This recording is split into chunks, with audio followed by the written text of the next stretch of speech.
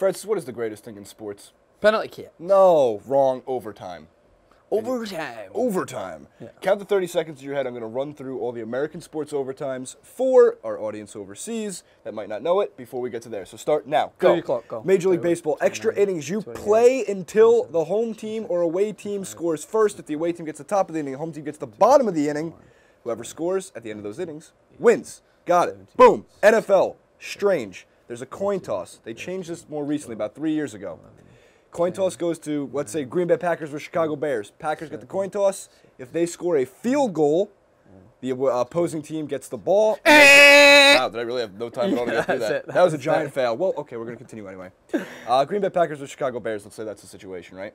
Yeah. There's a coin toss. Let's say the Packers win the toss, okay? Yeah. They have the option to either not score, right, which is bad. Other team gets the ball either via turnover, punt, turnover on downs, whatever it might be. If the opposing team scores, game's over. Next score wins. If they score a field goal, the opposing team gets a kickoff, and they have the option to either score a field goal to tie the game, then the next score wins. If they score a touchdown, they win. Or if they don't score at all, the opposing team that had the field goal won. Okay. College football, one of my favorites, a little bit stranger. Similar to baseball in the terms of extra innings where you have a top and bottom half of the inning. In this situation, it's the top and bottom half of the overtime. You get the ball on the 25-yard line, and similar to the NFL's overtime rules, if you score a field goal and the other team comes back and scores a field goal, tied, you go to the next overtime.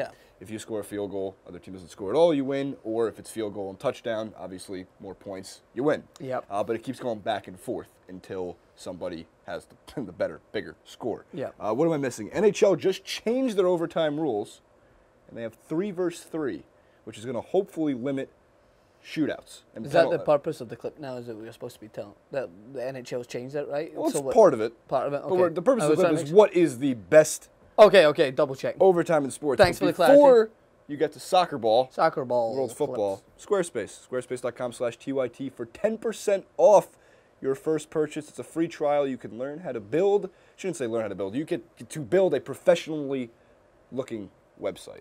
And I know you're building one, and it's going to be beautiful. And it's going to look beautiful because Squarespace build it beautiful. Now go over world football. So I mean, there's many different variations. In the United States is a little strange because sometimes it's golden goal throughout college and many of the... Which is the best by far. Which is a weird... But in the US, that's still a little bit of a strange rule considering it's only technically supposed to be used for World Cup competitions. That's when most people use it. But usually it goes into extra time. We don't call it overtime. I refuse. Extra time, in which is 2 15-minute halves. You can have golden goal involved, and that's always 2 15-minute halves, and it goes into extra time. And then from that, depends on the competition. Sometimes it can still end in a draw, but most often than not, it's in a tournament where if it's still level, it goes into penalty kicks. But penalty kicks is one that's been around forever. Sometimes games go straight into penalty kicks. It's not usual that that happens. Another rule that they added was silver goal, which was the worst idea I have ever heard in my life. Probably worse than making a second Paul Blart Mall Cup, but it was really the third Paul Blart Mall Cup that's coming out. That's unbelievable. That's going to be worse. But silver goal is when if one team scores, they played it at half, and if that team's winning, it's done. And they completely just discarded it. I think some people might. I don't know what division uses it, but not mainstream football does not use it. So, in cup competitions, usually extra time penalties. In competitions such as the Champions League, to explain, it's not exactly overtime, but it's still considered a tiebreaker, is away goals. So sometimes that comes into play. But more often... And the aggregate scores for things like the Champions League competition. It comes into that. Tournament play. I forgot the NBA. The NBA is a 5-minute overtime. Where whoever scores the most points, if they're tied, they go into double overtime. And if they're still tied, they go into triple overtime. Do you know what happens if they're still tied? They go into quadruple overtime. Until there's a winner, which is great. But again, you should just do a penalty free throw out. A 3-point shootout? A dunk contest? Not a dunk contest. A one-on-one with the coaches? But I think a penalty free throw shootout. Each player who's in the starting 11 has to hit one. The starting 5. Free throw shootout. Yeah, it'll be awesome. I think it'll be really fun. Oh my God. So, Francis, the question then becomes, what do you think has the best extra overtime format? And I want to base it off of what do you think is the most exciting to watch? Because best is such a loose, transparent word. Okay, so in terms of exciting, I love a penalty shootout. You saw me during the World Cup. I love it. Many people hate it there was because a lot of of its these unjust. moments. It's penalty shootouts. It's penalty shootouts. They're so exciting. And the funny thing is I thought, not to just completely tarnish Ben, but he's like, it's not that hard to score. I was like, Ben, you step up 12 yards out when the whole country's watching you and relying on you. Your legs suddenly start to turn into jelly. And that goal becomes a lot smaller, and Manuel Neuer looks a lot bigger than what his usual stature is. He takes up the full goal by that point because it's just so much pressure on it. So I love the pressure involved in it. Obviously, having taken a lot of penalties and penalty shootouts, it's not as much. You don't love it as much when you're in the shootout. It's more so when you're watching it.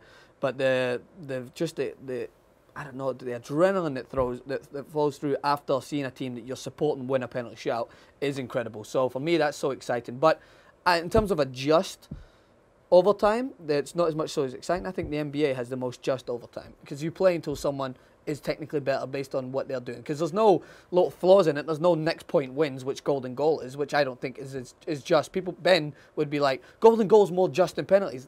No, it's not. I don't think golden goal is more just. I think it's a lot more exciting because and my reason for that is in the NHL, it is a golden goal. Yeah. If you score, you win. Granted, I think it's a little bit different in the NHL's position because it's a smaller rink. I mean, you have the ability. If you open up with soccer ball, as you call it, world football, I understand now why it's unjust. Yeah. But you can't argue that in the World Cup, Götze is scoring in the 112th minute. Which wasn't golden goal. Wasn't golden goal. No one uses golden goal anymore because they don't believe it is just. And I completely agree. You could be battering a team for the full 18 minutes. And I guess that's just of a game because this happens. But in golden goal, when everyone's so exhausted towards the end of it, I just like to see penalty kicks. I'm just a penalty fiend. And if someone happens to just have a minor mishap and someone scores, I'm not saying it's not just because that happens in football. Happens all the time. Teams win games they shouldn't. But for a World Cup competition, I believe there's so much more passion surrounding penalty kicks than there is a golden goal. About love. It's about love for the game. Passion. I sound like Pelé. You sound like Mouge from 40-Year-Old Virgin. I go with Stanley Cup playoff overtime. So, Francis, you think penalty kicks. You get so excited from penalty kicks, and I understand why. But for me, it's pretty much been overtime in the Stanley Cup playoffs because the intensity, the pace of play, it's a heart attack in the making, and you just feel like at any second it's going to happen. When the LA Kings won in 2 overtimes to win the Stanley Cup. A few of the Stanley Cup playoff games in this year's Stanley Cup went into Stanley Cup finals between the Blackhawks and the Lightning went into overtime. And you're just sweating. You're shaking. You're like, freaking out. By the way, our trusty Korean newspaper source that we go to every single day. I know some people read the New York Times, Chicago Tribune. We read the Korean newspaper source. Of course. They said the Chicago Bears clinched the Stanley Cup. Good job, Bears. And because of that, we apologize. We didn't know. We thought the Bears won, which most Bears fans in Chicago are probably freaking out anyway if they're also reading the Korea Republic Times. Nice. Is that what it's called? The Korea Tribune, maybe the Korea Post. Herald. Could be Post, could be the Gazette. Yeah. Could be any one of them. So we actually do sincerely apologize for that. We were supposed to bring in a guest to discuss and break down how the Blackhawks won and Duncan Keith winning the Stanley Cup playoffs MVP trophy. Let's talk tactics on the ice.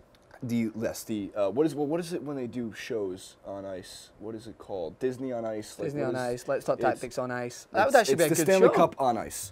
Nice. But we do apologize for that. We do see the comments, and of course we read all your comments. So we know that we did not cover the Blackhawks winning the Stanley Cup. We know they're a dynasty.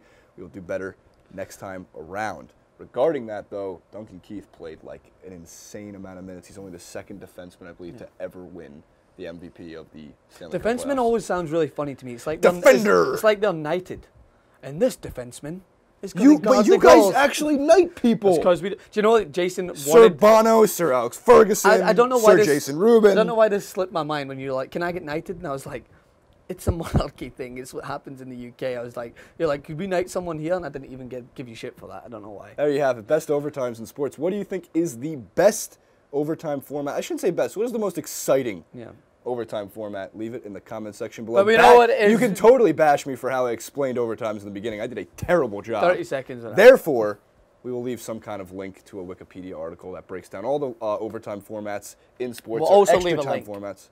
We'll also leave a link to Squarespace. Nice transition. Nice transition. Thanks, Squarespace, guys. Squarespace.com/TYT for 10% off your first purchase. It comes with a free trial. Seriously, Francis is building a website using Squarespace. I'm going to build a parody website of Francis Maxwell on Squarespace as well. Because if you want a professionally looking website that you can build yourself, that's where you have to go to get it. Squarespace, build it. Beautiful. Leave all those comments in the comment section below. By the way, we're at YouTube Space New York, which I think we failed to mention a few times. But it's awesome. But this the brick awesome. behind it shows is very New York. Yeah, very New Yorky. It's like we're underground, but we're not. We're like 6 stories in the air. And it's so still thank you. hot. So thank you to YouTube Space New York. It's still hot. Humid and muggy. Send us back. We love you, New York. Don't worry.